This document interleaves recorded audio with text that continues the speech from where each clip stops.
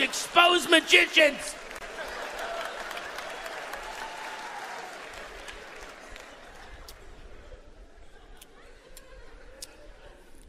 Magicians. Let me debunk them with my surviving plane crash powers. I'll leave you with something magical. When I started off as a comedian in the late 80s, early 90s, for some reason, I opened up for a lot of comedy magicians. Comedy magicians just ruled the landscape in the early 90s. Because back then it was like, hey, are you a shitty comedian? Learn a magic trick. Are you a boring magician? Learn a dick joke. You can make $100 grand a year. And they did. These guys were the kings. They just ruled. So I did a one-nighter at a sports bar in Richmond, Kentucky. I did it, and we get there. I'm opening for a comedy magician. I'm getting $25 to open. He's getting $75 to close. I really needed that $25. I needed it very badly. So we get to the sports bar, and the bartender meets us and says, Brad Booker told you wrong, because the opening guy, you're getting 20, and the magic man, you're just going to get 70.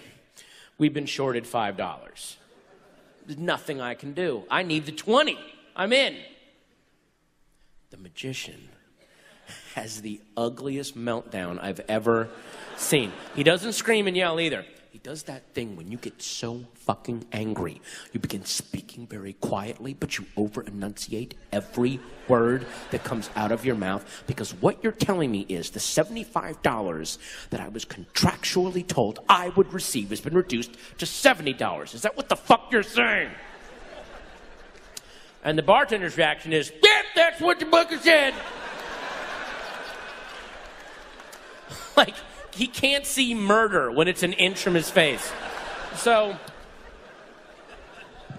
the way that a comedy magician worked was, they had a stool on stage, and on the stool, they would put a suitcase, open suitcase, and in the suitcase, they had arranged very neatly all of their magic tricks. And then over here, they had a laundry hamper. So what they would do is, they'd reach into the suitcase, they'd grab a trick. They'd do the trick. They'd do a joke. John Wayne Bobbitt. They would then take the now completed trick and throw it into the hamper.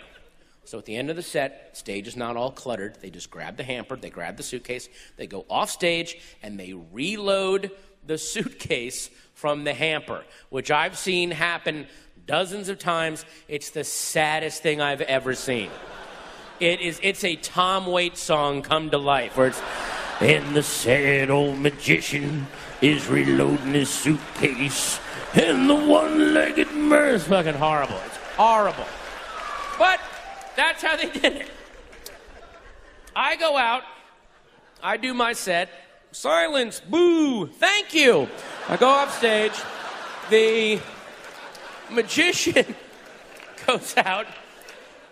He is so pissed off at the bartender, still furious. Here's how he does his act. Ready? All right, I got a ball in my hand. Now it's 2 balls, now it's 3, now it's 1 again. Okay? Bam. Now, I got a rope, it's 1 rope, I snip it in 2, it's 2. Now it's 1 again. Okay? Bam. No banter, no jokes. Hate fucked the crowd with magic for 10 minutes. It was fucking amazing. And what kind of sad was, he was an amazing magician. He was really good. So there was something really beautiful about that level of skill, just used for petty vengeance. Just a guy, like a wonder worker. Oh, look, it's a rabbit out of a hat, you fucking faggots. Blam. And by the way, that was his abracadabra. Okay? Okay? Okay.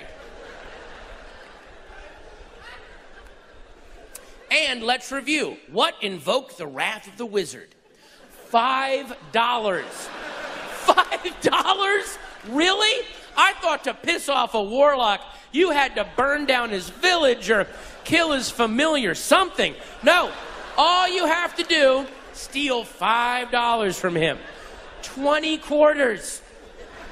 20 games of Galaga, and he will invoke a thorny doom from beneath the crust of the earth. Okay!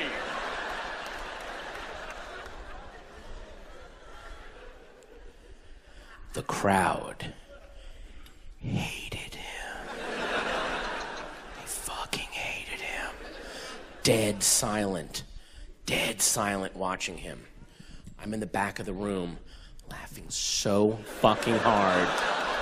So I was howling. It's the funniest thing I've ever seen. So the crowd would watch the magician, then they'd look back at me, then they'd look back at the magician like they're trying to piece this together. Is this some kind of avant-garde German theater bullshit where a comedian goes up and he just fucking sucks, and then a magician goes on and he yells at us, and then they dress a lesbian in boys' clothing in the back of the room, and you realize halfway through, oh, that's that shitty fucking comedian. And he's back there cackling in the darkness like a half-remembered nightmare through a cracked mirror of regret. Is that what because if that's what the fuck this is, I've seen it done better. That's all I'm saying, man.